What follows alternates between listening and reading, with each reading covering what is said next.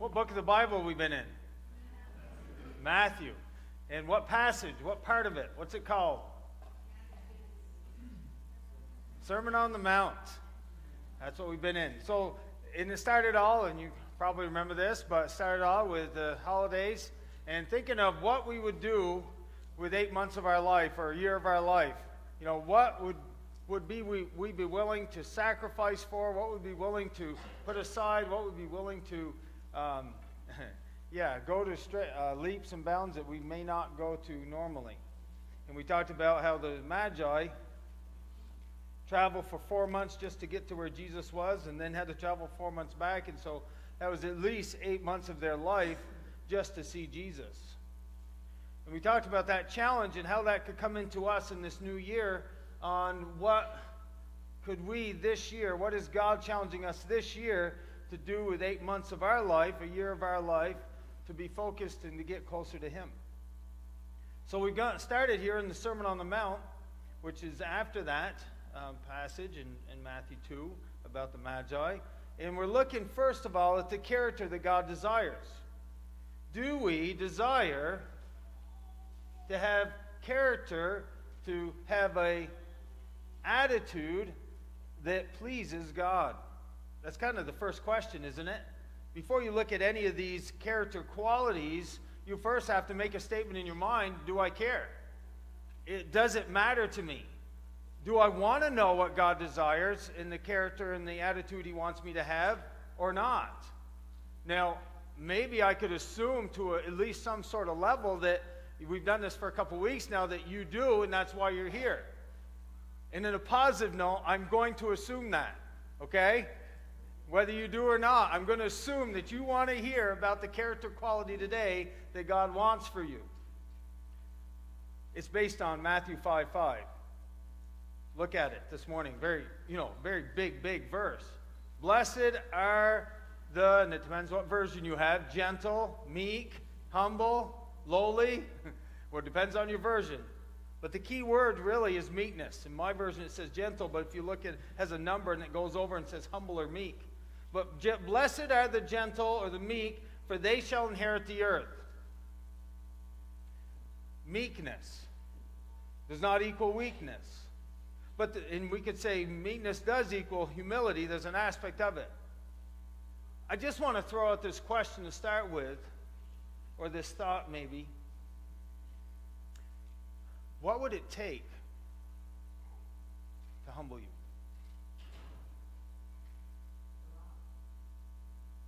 That is so true sometimes, isn't it?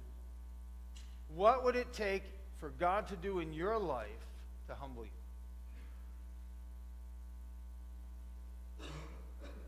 But how, for each of us specifically, is knocked down look like? How often have you seen somebody that's just like, how low do they need to go in order for them to humbly come before God? Usually we don't say that of ourselves because we're not thinking about it.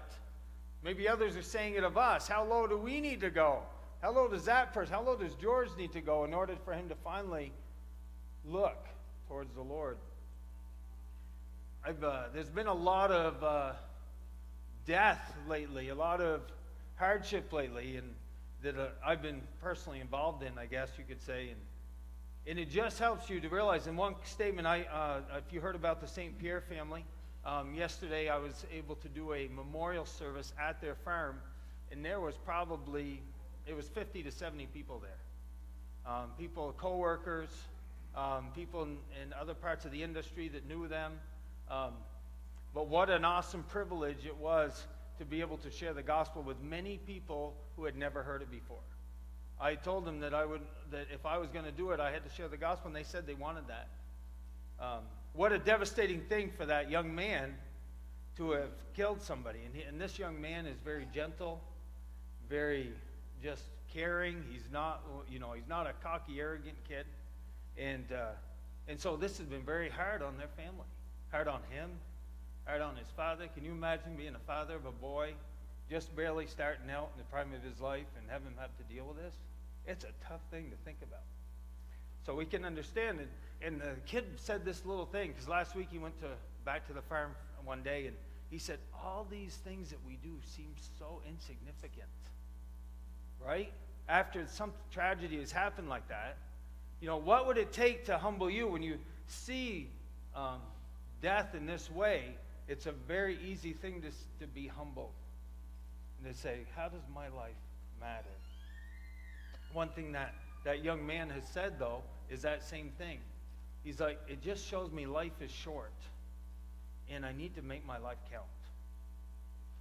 He's getting it. Be praying for them, because I've been able to share the word with them in many different angles and ways for that whole family, and yesterday for many people in that they're connected to them. But I know that when I was thinking of this meekness, it's like, oh my word, even just being involved in that whole situation helped humble me. Sorry. Meekness defined. I'm going to just say some things because there was so much in the definition of this that explained it also, and I wanted to share it all with you because we're going to look at meekness defined, meekness expressed, and then meekness gained. Meekness defined, a condition of the mind and heart which demonstrates gentleness, not weakness, but in power. Not in weakness, but in power. Let me say that again. A condition of the mind and heart which demonstrates gentleness, not in weakness, but in power. It had in the definition this. It's expressed not in an outward behavior. So meekness is not something it's an outward thing. It's an inward grace of the soul, first and chiefly directed toward God. It's an inward grace of the soul that's directed toward God. In fact, in this way, and this is all in this definition, it was kind of amazing how much was in it. But we accept God's dealings with us as good and do not dispute or resist. We accept God's dealings in our life as good and do not dispute or resist. Yesterday when I was sharing there, the part of the beginning of my message was, I kind of shared from the word twice, the gospel and then something before, but the something before was this, that in Psalm 27, there's this beautiful verse that I caught my eye last time I read through the Bible, and it said, we would have despaired if we had not seen the goodness of the Lord in the land of the living. Anybody ever been there? That if you had not realized some good that God was showing, had seen in your life, you would have despaired. That's why when we are struggling, we need Jesus. We need God. We need that hope that only He can give us. Because if not, what is going to change our despair?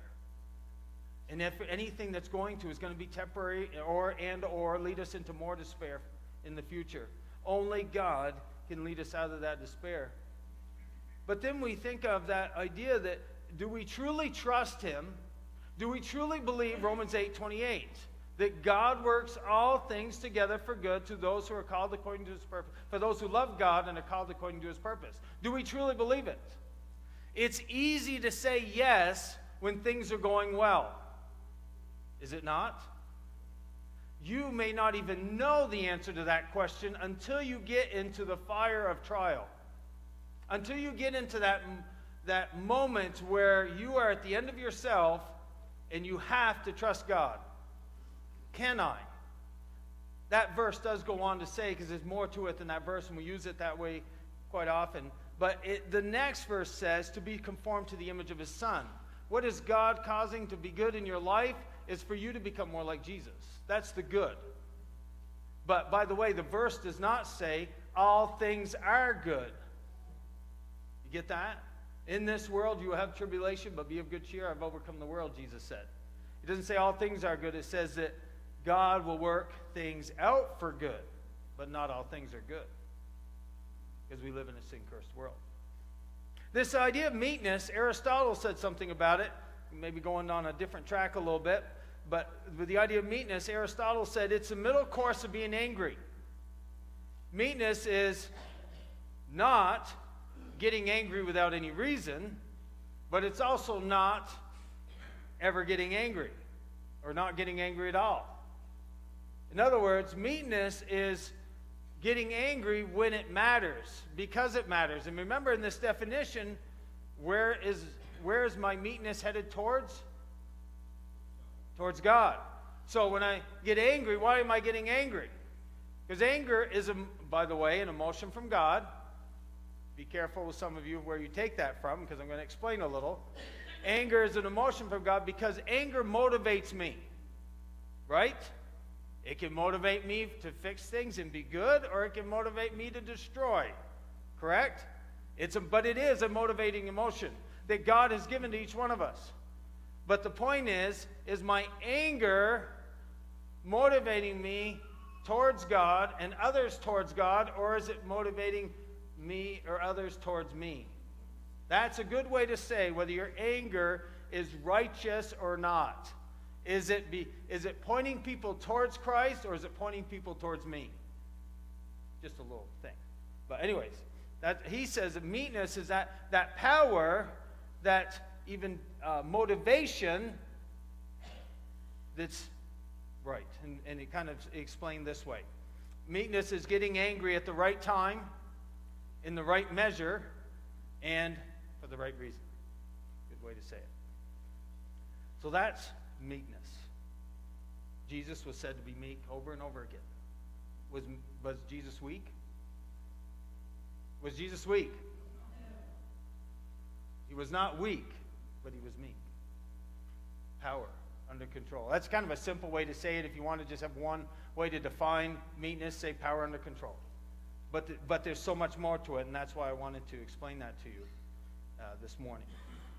Before we get into meekness expressed and gained, let's go to the Lord in prayer to guide us through this journey. Lord, I pray that you would help us to understand this character quality that you desire us to have in our life. I pray that you will open our minds and hearts to your word this morning so that we can be conformed to the image of your Son, be more like Jesus. Not just in our outward actions, but in the inward parts of who we are that will lead to our action. In Jesus' name, amen. Meekness expressed, a good place to start there is Jesus, Matthew 11:29. How is my meekness? If I'm to be meek, how does that express itself? Matthew 11:29.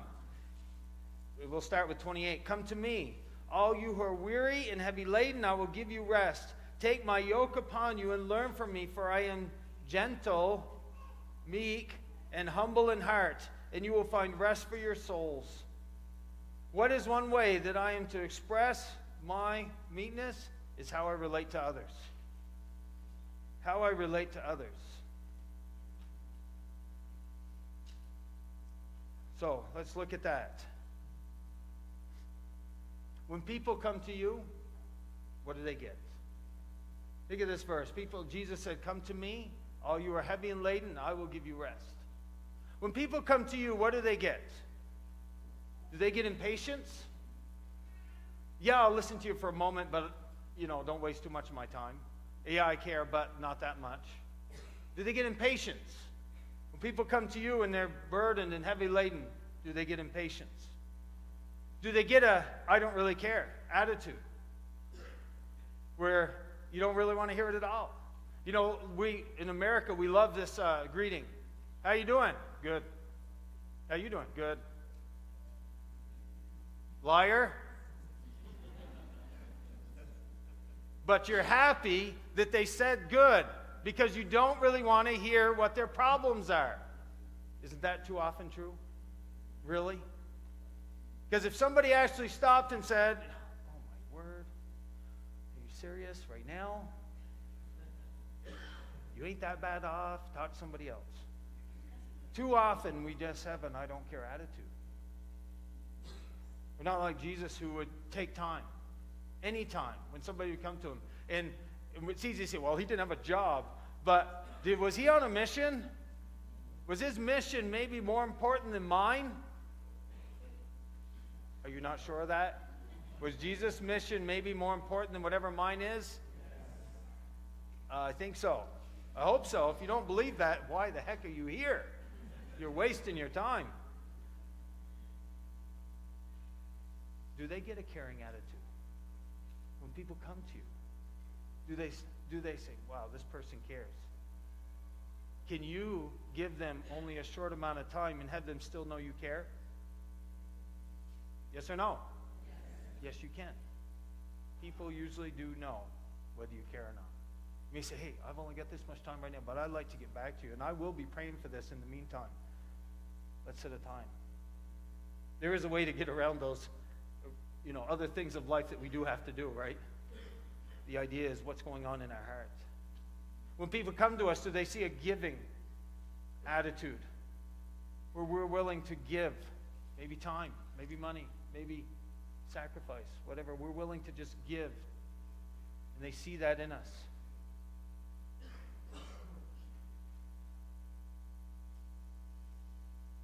Are you doing anything in your power to relate to that person? Do they see that when they come to you, that even if you haven't gone through exactly what they do, they have or are, that you care and you can empathize with them? Now, you may not have the gift of mercy like my mother does, which I don't have, but you can still care for people, right? You don't have to have that true gift that it flows out from you every inch of who you are, and that's not an excuse not to care and try to empathize with people where they're at. Because I think all of us here, I want just a reality check. If there's somebody you truly care about, do you try to empathize with them? So the key is not that we can't empathize with people, the key is that we don't care about them. And so we don't. Is that true? I know that I struggle with that, and that's come on my mind even more lately, I think. Is that some people it's so much easier to empathize with. It's so much easier to get what they're feeling and to understand their struggle and their burden and to be right there with them. And then other people, maybe they're different personality than me, maybe they just have different circumstances, I don't know. It is not so easy. And if I'm not in the Spirit, my flesh is going to say, yeah, whatever, and try to avoid it. But when I'm in the Spirit, I'm going to want to know. So we understand that there's a natural tendency to relate to certain people better than others, but with Christ and the Holy Spirit, we can relate to anybody and should. So how's meekness expressed? How do we relate to others? When people come to you, what do they get? When people are in sin, look at Galatians 6:1. We're going to be looking at some verses this morning. Going to around the Bible a little bit. It's in the New Testament, Galatians 6:1. Brethren, even if anyone is caught in any trespass, you who are spiritual, restore such a one in a spirit of gentleness, meekness, same word. Each one look into yourself so that you too will not be tempted. Restore such a one. If somebody is caught up in sin, when people are in sin, how do you relate to them? How do you relate to them? Are you condemning? Are you considerate? Look at 2 Timothy 2:24 and 26. Goes along the same lines. Over a few pages to your right. 2 Timothy 2. Therefore, if anyone comes... wait, not that. I went back too far. 24. The Lord's bondservant must not be quarrelsome, but be kind to all, able to teach, patient when wronged, with gentleness, word meekness, same word, correcting those who are in opposition, if perhaps God may grant them repentance, leading to the knowledge of the truth. And they may come to, I like this verse, they may come to their senses and escape the snare of the devil, having been held captive by him to do his will. Does sin kind of get us out of our senses? In other words, it doesn't even matter if it makes sense, I'm going to do it. When I'm really enslaved to a sin, then it doesn't have to make sense, I will continue to do it, right? So I love how he says that when we come to people in gentleness, in meekness, we can sometimes help them to come back to their senses and escape the snare of the devil. Is that what's happening when people are in sin and you know about it? Are you going to them and trying to help them with meekness Gentleness, remember, gentleness is power under control. Why do you have power? Because you have the Holy Spirit and you have the Word of God. You don't have power in and of yourself. If you do, then you're not going to amount to anything in their life anyway. But you have power because you have the Holy Spirit residing inside you, and you have the Word of God that you can have with you. And so when you come and speak into people's life with meekness, the power is not from yourself, the power is from God, and you can speak into their life. And when you think of gentleness, that refers to us. Are you coming gently, like was in Galatians 6:1 also? In gentleness, come alongside each one. So, when people come to you, what do they get? Just people who are hurting. Well, people come to you who are in sin, what do they get? If they don't even come to you and you go to them, what are they getting from you when you try to speak to them? Ephesians 4:1-3. Going back to the left a few pages. The same word. This is how we relate to others. I think this passage was used last week by Dave. But we're going to just look at a couple verses here. Ephesians 4:1. Let's start with verse 1. Therefore I, the prisoner of the Lord, implore you to walk in a manner worthy of the calling with which we were called, with all humility and gentleness, with patience, showing tolerance to one another in love, being diligent to preserve the unity of the Spirit in the bond of peace. There is one body and one Spirit, as also you are called in one hope of your calling.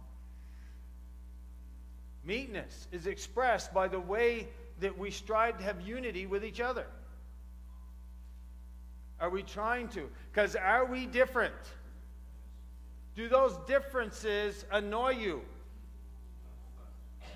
Oh yeah, sometimes. That's a good way to say it. Sometimes. And sometimes are they going to grate on you? And sometimes is somebody else going to think they're totally right and be totally different than what you think is totally right.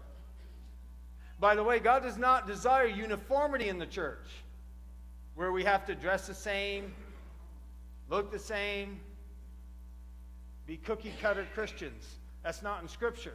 But what is in Scripture is in our diversity that there's unity. You get that? In our differences, there's a unifying quality, and that is the Holy Spirit that's inside us. Anybody here, just a little example of that, anybody here ever met a stranger who was a Christian and you had something in common with them, like immediately? Ever get it? That's the unity of the Spirit. Now, why is it so much easier to have that unity with a stranger than it is the person I know sitting beside me?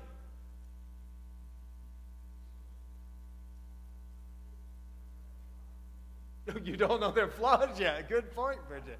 Yeah, because you don't know their flaws, so you don't have to be like, yes, be gracious towards that, do you? Because you don't know them. That's a good point.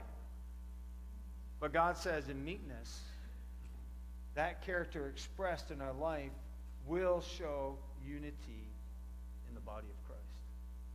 Meekness expressed. James 3:13-14.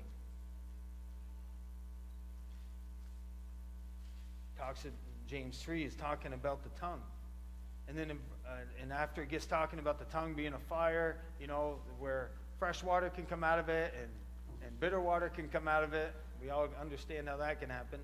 Then in verse 13 it says, who among you is wise and understanding? Let it show by his good deeds, by his behavior, his deeds, in the gentleness, the meekness of wisdom.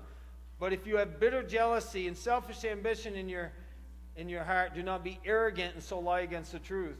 He's using that contrast that if I'm in meekness, I'll be the opposite of being jealous and bitter. Jealous and bitter is on this side of the coin, or not the same coin, but on this side, and meekness is on this side. Meekness is the opposite of being jealous. It's the opposite of being bitter. In other words, if the opposite of bitter, what word would come to your mind? If I'm not bitter, I am sweet. Okay, that's true. Hadn't thought of that one. So if I am sweet, never mind, I'm going to have to tell you because we're on a totally different place. What? Yeah, there you go. That was the word I was looking for. Because if I'm bitter towards somebody, the opposite is sweet. And if I'm sweet, then I'm gracious. And if I'm gracious, I'm forgiving. Hey, let's go down that road, huh? There we go. We got there. But that is the opposite. So if I'm meek, I'm going to be a forgiving person. And that's, by the way, going to help with unity too, isn't it? I'm not only going to be willing to forgive, I'm going to be willing to be forgiven. Goes both ways. Meekness expressed with others being more important than myself. With having the attitude that you are more important than me. And boy, is that tough, isn't it? Because you don't look that important. We laugh. I like saying what we really think, even though we wouldn't express it out loud, right? Don't call me bad. You've had the same thoughts. James 1:21, same page, over maybe on the other side. We talked about how we relate to others. Now it's how do we relate to the Word of God? How is meekness expressed in my life and how I relate to the Word of God? James 1:21 says, therefore, putting aside all filthiness and all that remains of wickedness, in humility, in meekness, receive the word implanted, which is able to save your souls. So how is meekness expressed when I come to the Word of God? I am willing, because the picture, the illustration they use in James 1, if you want to look at it on your own, is a mirror, right? So when you come to the Word of God, it's like coming to a mirror and you see yourself exposed. All the zits and the wrinkles and the gray hair or lack of hair or whatever else defect you have, the old scars from when you were a kid. My kids are going to have a lot of them on their head for some reason, maybe more than yours. I don't know why. Maybe. Talking about every one of us. But the point is, you see everything, right? The good, the bad, and the ugly is visible right there. And it says, if you are coming to the Word of God in meekness, you're willing to see those things and see how the Word of God exposes them and then do something about it based on what the Word of God tells you. When you come to the Word of God, you come to it with meekness, saying, God, teach me.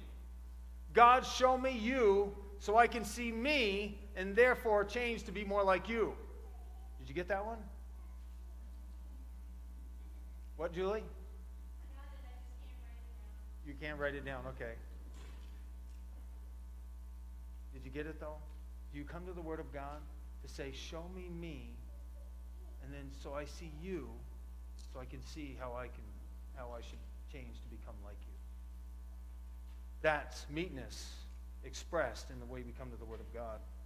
1 Peter 3:15, our last one on meekness expressed. You could say it's how we relate to others, but it's more specific, I think. 1 Peter 3:15 says, but sanctify Christ in your hearts, always being ready to make a defense to everyone who asks you to give an account for the hope that is in you, yet with meekness and reverence. Does your, this could come out in many ways.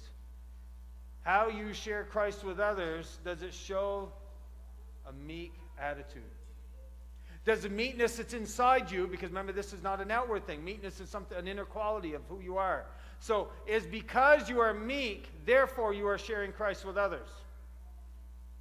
Not only is it showing an attitude of meekness as you share, but is because of you being meek of heart, you care about others so much that you can't keep your mouth shut about him in a gentle, loving, considerate way. Maybe I should say passionate way, because it matters most. Then something that, because I've been praying for, I got a big list of people I'm praying for that I've actually, even many of them shared Christ with in the past, but not all of them. But I've been talking to some of these people, and what has challenged me lately is, when is it going to stop and be talk and be the gospel? Because a lot of times we can say, well, we got to build a relationship with them first. But then when does that stop? Not stop, but when does it change to become the gospel? Because being their buddy does not get them to heaven. Being somebody they can just talk about the weather to does not get them to heaven. They need to hear the truth of the Word of God, the gospel, clearly, plainly, in order for them to make a decision whether they like me or not. And I've had different opportunities lately, just where I've taught, and I'm trying to truly be open to the Holy Spirit telling me when I'm supposed to say the gospel and when I'm supposed to just be a buddy. And sometimes I'm not sure. There's got to be a time where maybe it's just me thinking I still need to be the buddy when I'm supposed to be actually sharing Christ. And I don't know about you, but this is a real challenge for me, because I want to be obedient to the Spirit at the moment He wants me to be, and not be presumptuous, not do it ahead of time or whatever. So to me, that's a real life prayer for me to God, because I don't know about you, but time is getting short, because it always is. And I want to see people come to know Christ as their Savior, and I hope that you do too. And we can't just keep not talking to anybody, and we can't just keep talking to people. We've got to come to a point where we share the truth of the gospel. Because if not, what is your life worth living? If you are a believer this morning and you are not sharing Christ with people, then you might as well have died at the moment that you got saved and gone to heaven. Because you're of no use to God here on earth if you will not open your mouth. This idea of, what do you call it? What was the old thing? It was from the 70s, 80s, but it's still around. What is it? Relationship evangelism. I don't know if that was the exact word, but that explains it. What's that? Friendship evangelism. That is so pathetic, because most of those people, and I know some of them, never would actually tell them why they were the way they were. They lived good, they looked moral, but if you don't tell people why, it does them no good. They just think you're a good person. And what does that do? That doesn't elevate Christ, that elevates you. And that is of no value to God at all. If you're a Christian this morning and you have not witnessed to somebody this last month, shame on you. Do you really believe that Jesus died on the cross for you and you're going to hell if you didn't make that decision? Do you really believe it? Do you really care about people enough that it makes a difference and you want them to go to heaven? Or you're thankful you got your ticket and you're headed there and nobody else matters? It may sound tough, but that's the reality if you are not witnessing. Because every one of us here rubs shoulders with people who need Jesus. And yes, they may not want to hear about it. We don't know that. You don't know that. Don't assume it. You know, something I told this family. They were assuming that the other family would be totally condemning to them because of this situation that just happened. And I tried to help them through it, because I remember having those same thoughts. You know, this whole situation brought out, you know, when Mike died on our farm 15 years ago. So I could empathize with him in a good way, right? But I told them, I said, don't assume that this family hates you and is blaming you for the death of their father, whatever, son. And you know what? They weren't. The mother of this man is a godly woman, and they went to the wake, and she went up to the boy.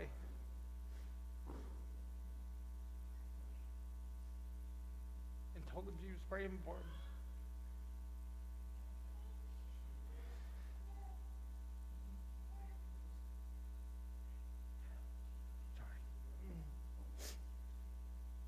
Didn't know I was going to cry today.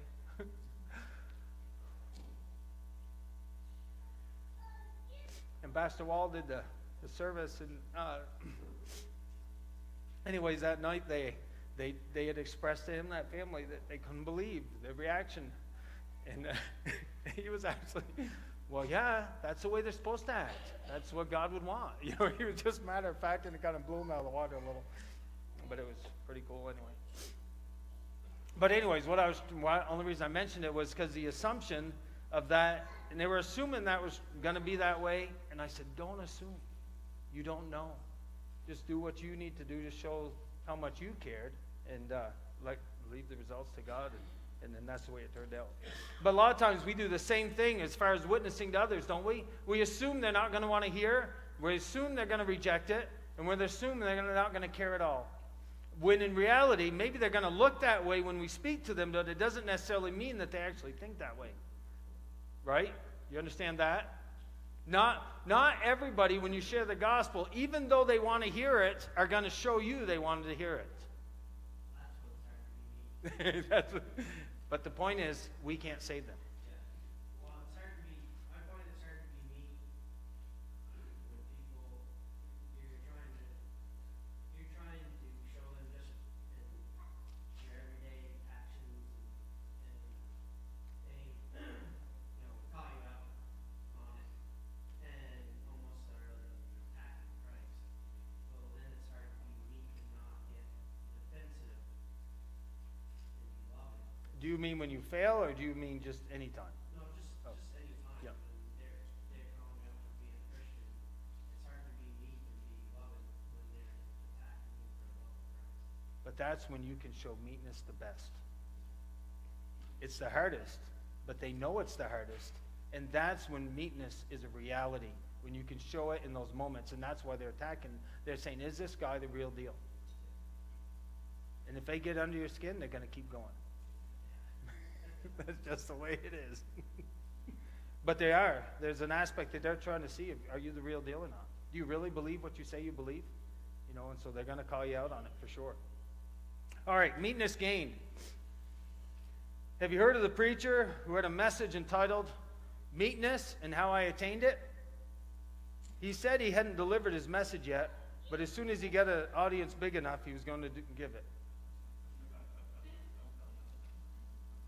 Do I need to say it again? Okay, I'll say it again. Have you heard of the preacher who had a message entitled Meekness and How I Attained It? He said he hadn't delivered his message yet, but as soon as he got an audience big enough, he was going to give it. In other words, it's a joke. It totally goes against itself, right? It's like telling somebody, boy, have I gotten humble lately.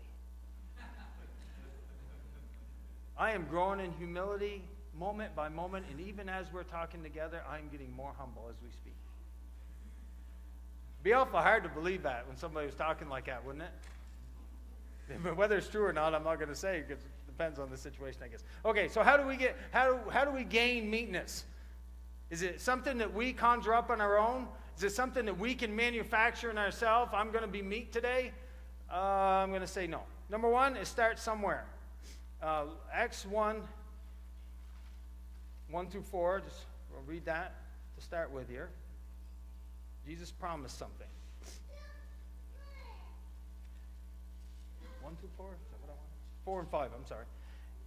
It says, gathering them together, he commanded them not to leave Jerusalem, but to wait for what the Father had promised, which he said, you heard it from me, for John baptized with water, but you will be baptized with the Holy Spirit not many days from now. Jesus promised it, I'm going to leave so that you can have the Holy Spirit that will come to you. Now, did we have to do anything to get the Holy Spirit? No, that's a whole other message, I guess. But all we have to do is believe in Christ as our Savior, and the Holy Spirit indwells us. Well, Jesus sent the Holy Spirit back. So let's look at Galatians 5:22. Many of you may know that passage, that verse, 22 and 23. A lot of my kids have memorized it over the years. Galatians 5:22 and 23. And it says this, but the fruit of the Spirit is love, joy, peace, patience, kindness, goodness, faithfulness, gentleness, but that word can also be meekness, self-control. Against such there is no law, right? So, where does meekness come from? The Spirit that was given to me at the moment of salvation. I have this character quality even if I'm not using it. You get that? We have been given the fruit of the Spirit. Whether we exercise that fruit or not is based on a verse down below that. So it was a gift. It's not something I can manufacture, but it's something I can develop. You see the difference? I can't, find it and get it, but I can do something about it. Look at 5:25. If we live by the Spirit, in other words, if we are saved and have the Holy Spirit residing in us, then we should also walk in the Spirit. So if we live in the Spirit, we should walk in the Spirit. That means to be in step with, right? That means to be along the same lines, to be going together in one direction. So it means that I have the choice on whether I live by the Spirit or not. I have the choice on whether I'm meek or not. It's a choice. I have it, the ability to have it from God through the power of His Spirit, but I have a choice whether I'm going to walk in it. Colossians 3:12, over a couple pages to your right. So we're to walk in the Spirit, our part. God's part is He gave it to us at the moment of salvation. We couldn't manufacture it. He gave it to us. But our part is to walk in the Spirit. Our part is also 3:12. And he says, so as those who have been chosen of God, holy and beloved, put on a heart of compassion, kindness, humility, gentleness, and patience. That word meekness is there again. What are we to do? What did it say? 2 words. Put it on. It's like if I had a coat here, it's my coat, I have it, but it doesn't do me any good until if I go out in sub-zero weather and leave my coat in the house, is it doing me any good? If I even carry it, is it going to do me much good? It's when I put it on. Put on meekness. Let it be a part of who I am. Let it envelop me. And then 1 Timothy 6:1 tells us to do something else along the same lines. 1 Timothy 6:11. If I said 1, I'm not sure. And it said, but flee these things, you man of God, and pursue righteousness, godliness, faith, love, perseverance, and meekness or gentleness. So what is he saying? What is he challenging? Paul is challenging Timothy, but secondarily challenging us to do what? Pursue it. Does that mean I'm actively involved?